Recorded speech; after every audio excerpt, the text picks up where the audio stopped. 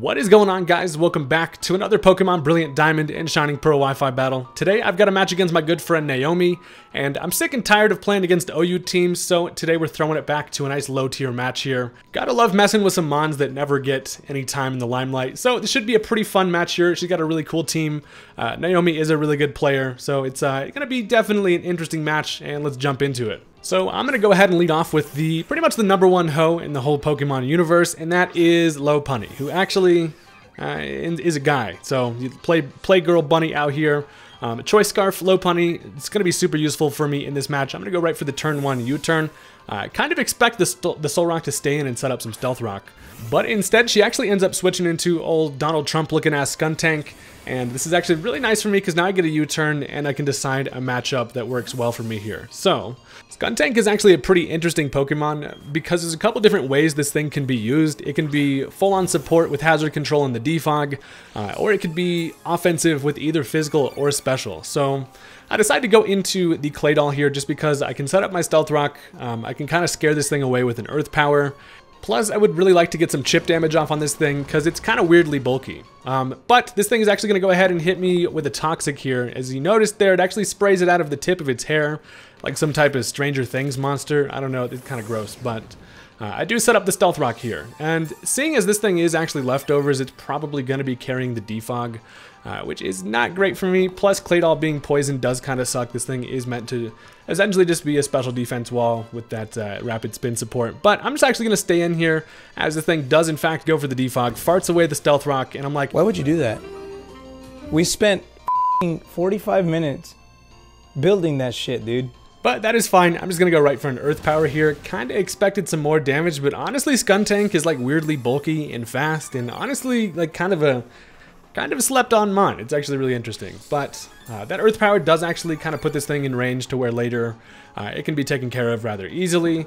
And we should be in pretty decent shape. Now, Skuntank can carry Dark Pulse, which I can take pretty nicely. I'm especially defensive Claydol here, but I'm actually going to end up going right for the Stealth Rock again because I'm kind of thinking she's going to switch out as she does bring in the Soul Rock again, kind of expecting another Earth Power. Ain't no levitating going on today, says young Claydol, and I get back up my rocks, which is pretty nice because there's things like the Glaceon over there. Skuntank coming back in to take Stealth Rock damage is nice, and overall, I know there's going to be quite a bit of switching and predicting going on in this match because, like I said, Naomi does know what she's doing, so yeah. Anyway, I'm going to end up switching hard into the Relicanth here because I'm kind of expecting Soul Rock to probably go for Stealth Rock of their own. As Grandpa gets to come in, Stealth Rock's flying right by his face, and he's like, what? He feels the wind, but honestly, he can't see it because his eyes aren't even open. But of course, this is a Choice Banded Relicanth, which actually hits super hard. And at this point, Waterfall is the obvious play, but I'm going to make a prediction here and expect the Poliwrath to come in, go right for a Zen Headbutt, get that super effective damage, and it does pay off because Pissed Off Frog comes in, ready to just absorb some water, but no, we are not going to moisturize you for free today. Grandpa says take this head to the face, and I'm able to get some pretty big damage off on an otherwise pretty bulky Pokemon. So that is pretty fantastic. That's going to put this thing in range to easily be taken out later, and Relicanth is out here doing the damn thing with his little red spot. So she actually ends up going for the switch again, goes into Soul Rock, kind of expecting me to probably just stay in, go for another Zen Headbutt. I know that Poliwrath probably had a fighting move to be able to hit Relicanth pretty hard. I could potentially have lived it, but I know that I do kind of want to conserve Relicanth, as I actually end up switching into Molly, expecting some type of fighting move, and Dustox would have been great with that, although now I'm staring the sun right in the face, and boy are my corneas getting pretty fucked up over here. But I decided to go for a pretty risky play here. Now I'm thinking I could go for a Quiver Dance, and if she over-predicts, I could be pretty set up here with the Dustox. So I go for the Quiver Dance, knowing damn well that I'm weak to Rock, and this thing's probably carrying Rock Slide.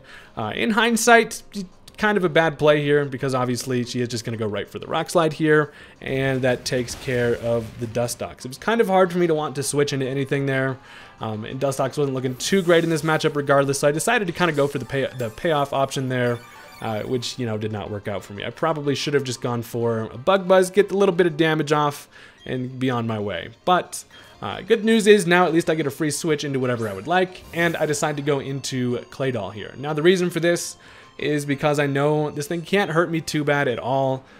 Clay Doll is not super useful for me in this matchup, and I'm just going to go right for a rapid spin here. I do have the Ice Beam coverage against the Soul Rock, which I'm not going to be able to do a whole lot with, but Clay Doll is still my best option here because honestly this Soul Rock is kind of scary to my team. I don't really have much that wants to deal with it.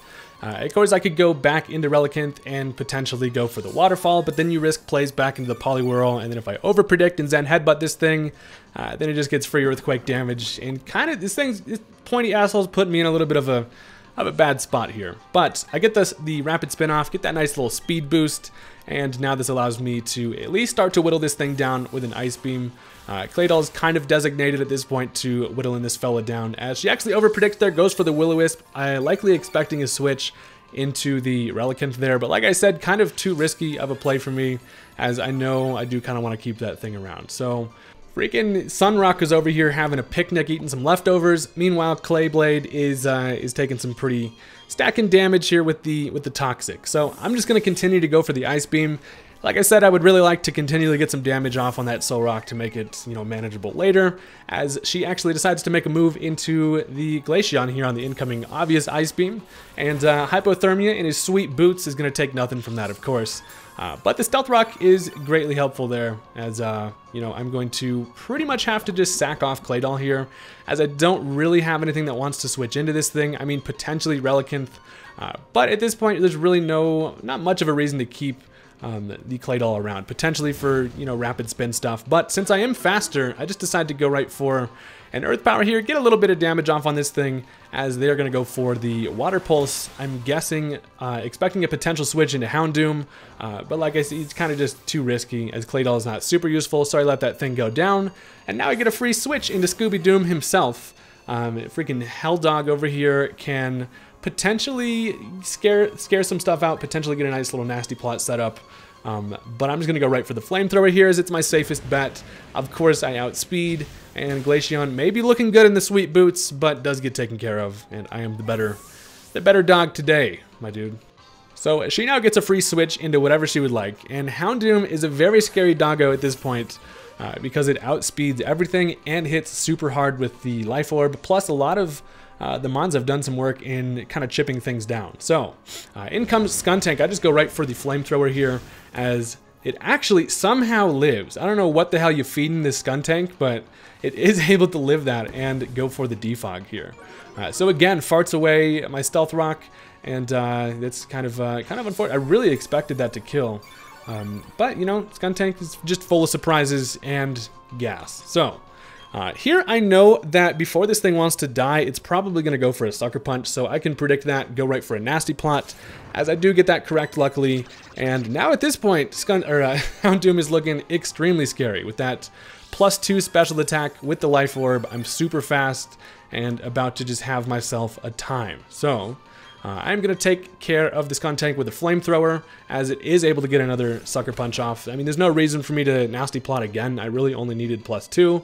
Of course, being Dark type, you know, it's not going to hurt too much, but it is able to at least get some chip damage before going down. So Skuntank finally dies, super annoying Pokemon out of the way, and you love to see it. So, free switch, they decide to go into Electivire. Now, there's only one thing that means, and that means this is probably going to be Choice Scarf, and I'm really hoping it's not. So I go for the foul play here. Ends up actually, yeah, being Choice Scarf. Outspeeds the Houndoom and takes care of me. I thought I was going to get myself a nice little late game sweep, but Electivire had some other plans, and you hate to see it. But there's one way around this Electivire, and that is pretty much with my own Choice Scarfer, as Lopunny is a little bit faster, and I can kind of get some pretty big damage with a high jump kick, although I do need to whittle it down before that, because a high jump kick is not quite going to knock it out from that health range. So I actually end up going for the U-turn, kind of expecting the Electivire to stay in, but she knows at this point this Lopunny is going to be Choice Scarf, and knows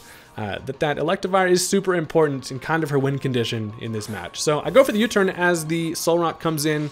That's actually pretty nice for me, as now I get a free switch into the Drifblim. Now, ordinarily, not the greatest matchup here, but this Drifblim is actually a pretty interesting and fun set that I've really kind of enjoyed messing around with here. So we get a nice little showcase of the Drifblim, as I'm going to go for the substitute. Kind of expected a rock slide there, but to my surprise, she ends up going into the Poliwrath, and this is not too bad for me as I get up my nice little beanbag, and I'm kind of worried about being able to set up against this thing. I know it's probably going to have some coverage against me, so I'm like, you know what, I'm just going to go ahead, go right for a Shadow Ball here, hopefully take care of this thing, and still have a substitute potentially against an Electivire. As long as, you know, I have a sub up against the Evire, I'm Gucci. But Shadow Ball actually knocks this thing down to red. It does in fact live, and it reveals that it's going to go for the Scald, which is actually interesting because special attacking Poliwrath is kind of unexpected. My guy's just not even using his big old gloves over there. Just decides to be a special set,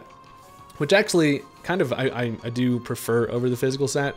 But I'm going to go for a substitute here again. Now, here is the idea behind this Drift Blimp. So I'm able to substitute, taking some health away. If I can get myself to the point where I'm able to activate my Citrus Berry, that does two things. Both heals me and activates my ability called Unburden, which gives me a massive speed boost and will allow me to outspeed the rest of her team. So all I kind of have to do with this Poliwrath over here, as it kind of goes for the rest there, revealing that it is going to be Sleep Talk. So quite the interesting Poliwrath set. Still not sure if it has Ice Beam or any coverage against me, but I'm now going to go for a Calm Mind here.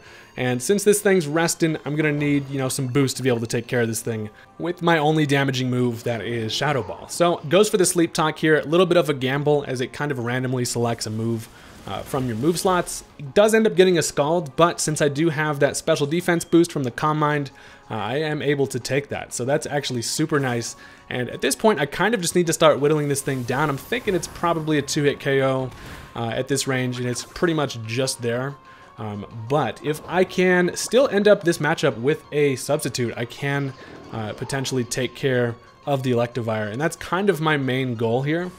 So it actually Sleep Talks again, does get another Scald, and that's honestly not bad for me, because what that does is allows me to set up another substitute, which does put me in range for my Citrus Berry, therefore activating the Unburden ability, and Blimp is about to do some stuff. So I am, of course, going to go for another substitute, bring out a Beanie Baby like it's the 90s all over again, and Dead Zeppelin is now a little bit hungry, eats that Citrus Berry, which does bring me back to half, and we're looking pretty nice here. So 2 rest turns have gone by, so this thing knows it's going to wake up. She ends up going for the Scald, but of course, I am able to take that, even not able to break my my substitute. Actually interested to see what the next move slot is on this thing. It's probably something like Focus Blast, I'd imagine, just for a nice little stab. But I'm just going to go for another Shadow Ball here, and after the leftover recovery, it's actually not quite in range for the Shadow Ball to kill, but it's fine. If this thing decides to rest again, this is going to be annoying. Plus, we're actually getting pretty close to the timer in this match,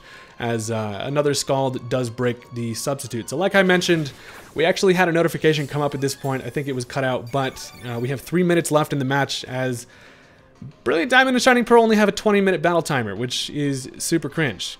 What the hell, Game Freak? I know this isn't even Game Freak, but still. I'm going to go for the Shadow Ball here.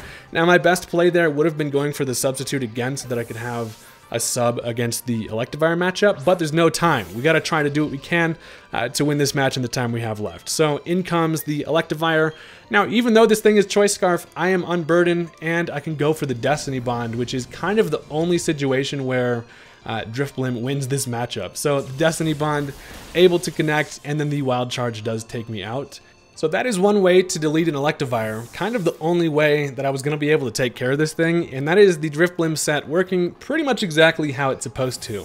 You're supposed to potentially be able to get a little mini sweep before you Destiny Bond some stuff, but still you love to see it, and Electivire, the win condition kind of goes down. So on the empty battlefield here, I decided to go into Grandpa, as a Choice Band Waterfall should be able to finish off the match here.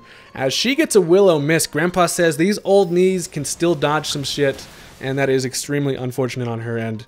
But the Waterfall Choice Bandit is going to be able to take care of the Solrock, and last Pokemon is going to be Old Jazz Hands, which is an amazing nickname, Mr. Mime, who is going to be able to outspeed me. So Relicanth, all you got to do is live and attack here. Does actually go for the Psychic, and I'm like, oh shit. Knocks me down to 22 with a critical hit, which is amazing. And Grandpa is going to be able to land a Waterfall right before the timer ends. And with that Choice Band, it is going to be able to take care of the Mr. Mime. So That match came right down to literally the last second, and quite the interesting game there for sure. I still had the Choice Scarf low punny in the back, luckily. But regardless, great game. Naomi's always really fun to play against, and I had a really fun time in that. So if you guys enjoyed, make sure to hit that like button, and I will catch you next time. Peace out.